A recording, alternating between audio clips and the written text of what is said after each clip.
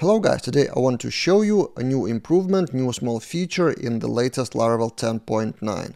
In FormRequest, Dries Vints suggested and approved by James Brook and Taylor that in FormRequest you don't have to specify rules. Pretty weird case scenario, right? Don't you think?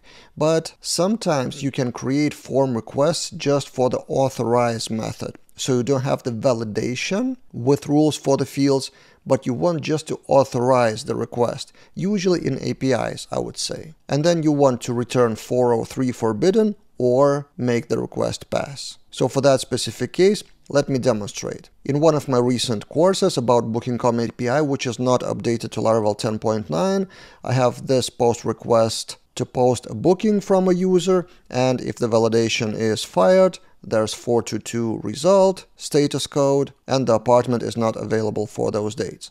So in the code, we have this rules array, which checks the apartment ID for the dates and guests, and there's also authorize to manage whether that person is authorized to make a booking with gates. So that is a typical scenario, and if we remove the rules here in the earlier Laravel version 10 point something, it's not 10.9, and we send, so we will have an error, store booking request rules does not exist. So before 10.9, Laravel would throw an error if you don't define the rules and if you just want to authorize. In Laravel 10.9, it works like this. So I've quickly created a project. It's not an API, so this is a pretty bad example, but let's imagine. You have store user request for the registration. So in registered user controller, I've created a quick registration form with our package Lara starters. By the way, I will link that in the description below, so how to have that design on top of Laravel Breeze. So anyway, let's imagine we have form request and want to validate some rules, but maybe we don't want to validate some rules. Instead, we want to allow the registration to happen from, for example, IP address, like request. Again, it's a pretty dumb example, but something like that.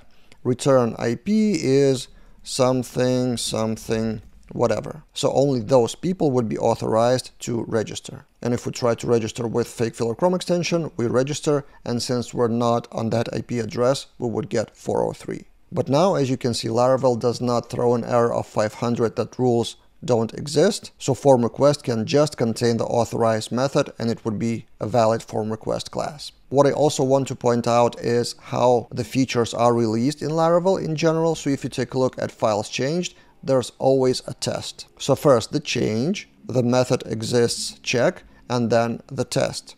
Test that request can pass without rules method. It's readable, English language sentence, and also a separate class that would demonstrate that ability. So that class is a perfectly valid form request class. That's all I wanted to show you today. So this is a new feature in 10.9. If you want more news, of course, subscribe to this channel because I will keep shooting videos about new features when they get released in Laravel. That's it for this time, and see you guys in other videos.